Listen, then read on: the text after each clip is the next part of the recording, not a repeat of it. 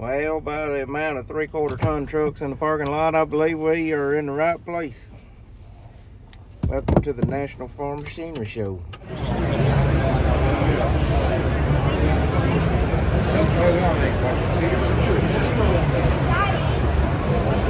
Thank you, Robert. A lot different than the 9400 for sure. I do like the cab though. We just need that luxury cab on our 9400 and we'd be set to go. New cab smell. Check out the old 4455, guys. That's more our style. I'd hate to have to clean it. Cab. Let me sit in the seat. I like the little mark they got on the, you see the header there? To center. Yeah. That's what we need to do to ours. Sure enough. Got plenty of cup holders. Seat ain't that, well, I think the buddy seat on the 9400 is more comfortable than me. If you buy this thing, you're gonna be doing lots of drinking, figuring out how you pay for it. I think that radio's probably nicer than what's in my pickup.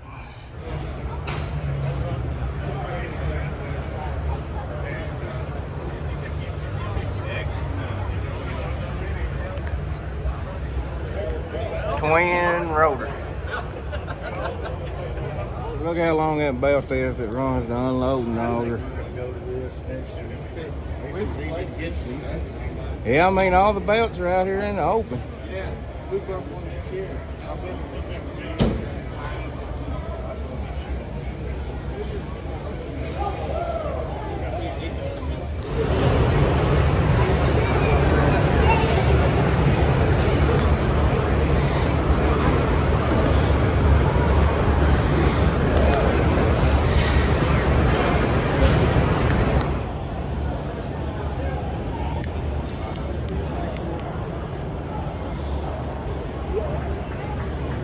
Got all this new equipment over here looking at 1990s model stuff.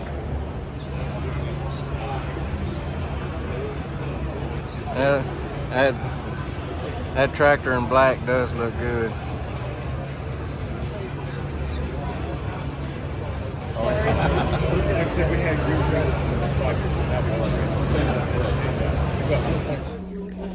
Get up here in this red one so that y'all red guys can't whine and cry that I'm biased towards deer. Let y'all look in the red cab. 555 quad track, I think. They got her flexed out up here, got her drove up on the ramp on a bit of an incline. Robert's been over here observing this air seeder. What do you think about it? Well, it's a lot easier to work on than the 1560. It sure does, a lot more open. How hard's that depth adjustment? That ain't bad. You'd have to make sure them springs stay in good condition though. What's that? I think it says something about like active downforce. Yeah, because that's a wire going there. It's going down there into the pin, measure how much pressure on the downforce. Got a good set of cutters on it. Got a good set of cutters. Put some of them Native Mag spiky wheels on it and he'd be set.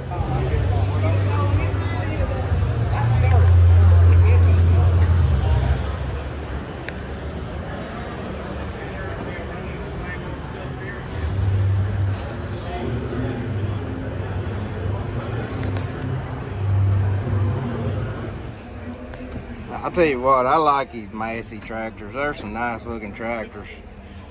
You ain't got that big old Squidward hood on it like a case. That's a slick cab, very uncluttered.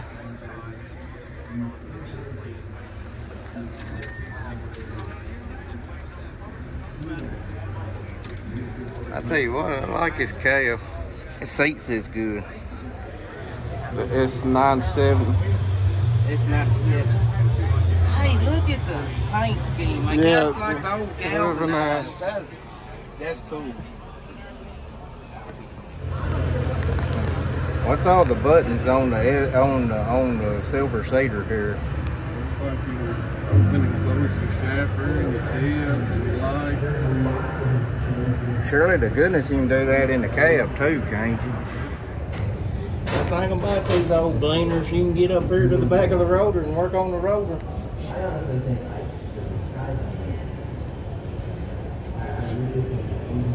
Got your accelerator rolls down there. Throws it down there at twice the speed of gravity from what I've been told. Ain't these the ones that's got the 7-cylinder engines? Measure how much loss we're actually getting. So what we're going to do is... It's got the natural flow cropping system, Robert. Natural flow. Because everybody knows that coming in straight and then going sideways and then coming back out is the natural flow. Look at that. Built-in cams. I like how simple the drain tank is. They got one auger in the bottom and it goes straight into the other auger. Hi everyone, welcome to the 2023 National Farm Machinery Show and welcome to the Gleaner Game Show, where we're celebrating our centennial by determining if you have harvest in your harvest. We're going to try to get you hooked up with the Gleaner girl. Going to win Got the pretty a British scale accent. model.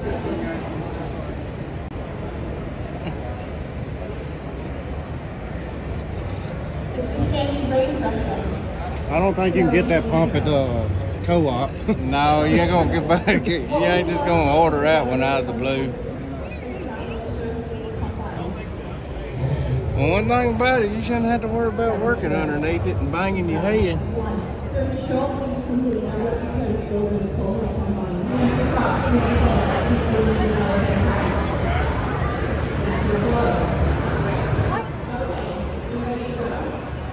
That is a Fendt Rogator sprayer with a built-in lift kit.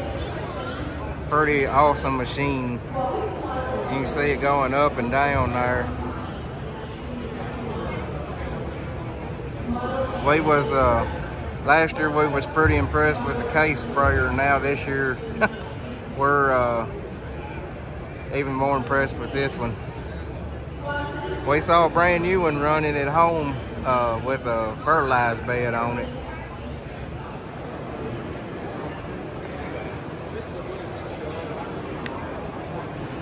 What about the old Apache, Robert? Is it simple? Yeah. Simple is good. It's 4-wheel steer. It uses hydraulic cylinders to lift up and got accumulators in it. I'll tell you one thing, one reason I wouldn't buy this sprayer. You see that mirror up there? I got in and whacked the crap out of my head. Now I got a freaking headache, dude. This is that high clearance Apache sprayer. It looks like high clearance is going to be the wave of the future in spraying technology.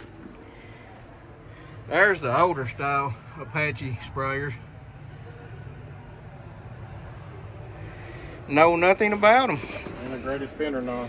It's got a heck of a cab, a heck of a hood. Must be a lot of stuff up underneath there. Must be a lot of ponies in there. I don't know, but that darn mirror, I'm about missing a head because of it.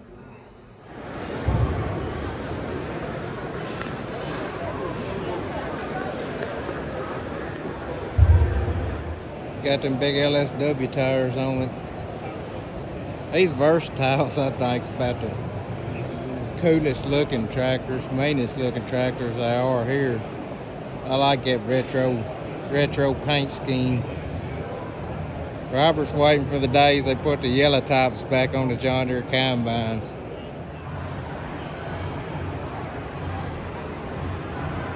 High-speed disc. Everybody's coming out with high-speed discs now. You have to have a set of remotes to light it up here, jack up and down. Well, would you want to crank on the jack to raise that thing up and down? Robert said he liked the little one right here. Little 210, that's about the right size for our farm. Is this the original J&M Gravity wagon? One of the first ones, it says.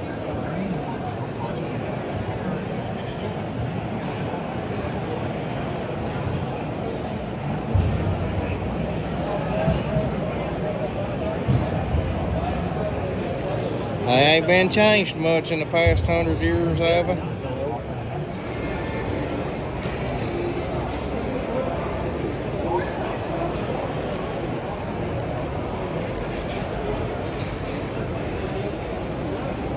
That's just something you don't see every day. Reckon the 4640 pull it. Might get in that fuel pump a little. Add a little weight and you'll pull it. Tell them your methodology for finding the seat at the farm machinery show, Robert. You found those tractors people don't care much about. And then you find sit in a luxurious cab. There's absolutely nothing shabby about this cab. I run this Deutz. I would run it. I know my back sure does appreciate this nice seat. Let's take a look around the Do It's For cab. Got a 12-inch TV. You got this. You got your handle with machine functions, throttle, PTO joystick for your loader. Ain't nothing wrong with this cab a bit. Luxurious sunroof. AM/FM radio, I mean, just about anything you would need. Really liking that McFarlane inside over there. It's got like a set of turbo tilt blades, and then a dual chopper, and then another set of turbo tilt blades and rolling baskets.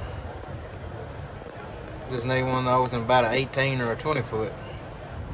Well, what did you think about the 2023 National Farm Machinery Show, Robert? I've enjoyed it so far. I have too. We got to go back tomorrow. We only got through the big room today. I think this is the first time I've never walked the show all in one day.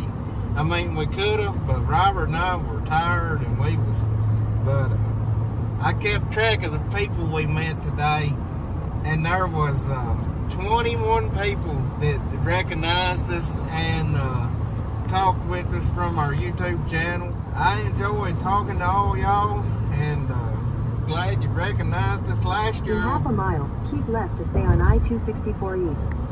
Last year when we was here, we had 3 people recognize us, and this year we had 21. So I feel like our channel's gaining some reach, and that excites me, and I appreciate each and every one of you that come up and talked to me and shook my hand, and it meant a lot.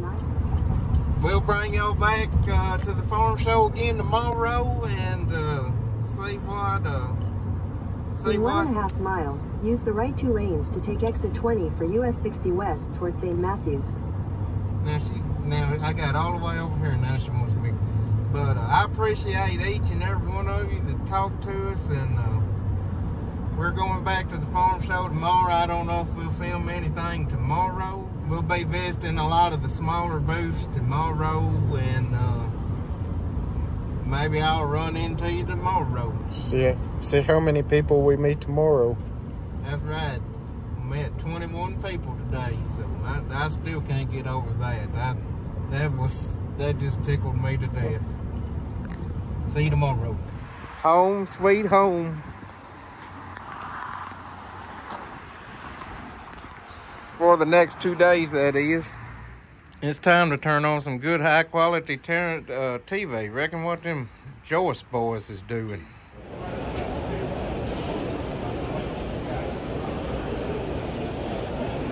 It's the wave of the future, Robert.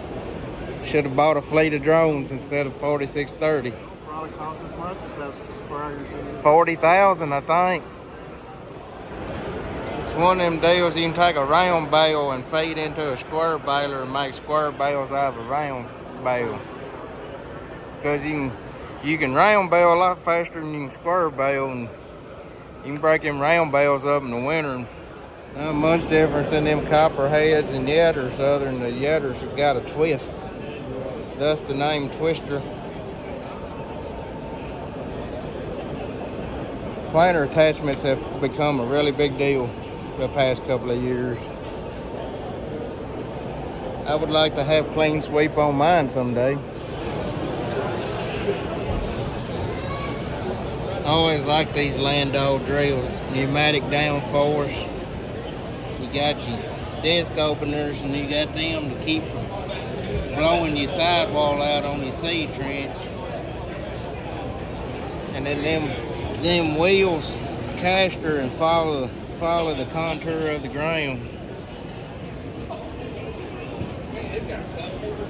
This ground drive somehow or another, ain't it? Yeah, right there. Comes off the wheel and up.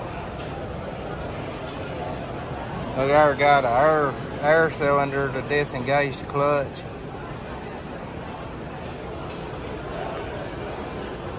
It'd be cool to demo one. I wonder if I got a 20-foot model.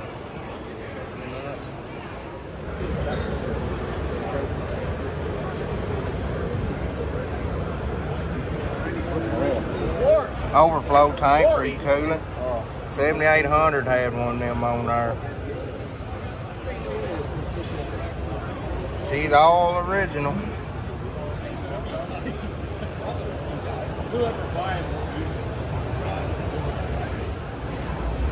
Say goodbye to the cleaners, Robert.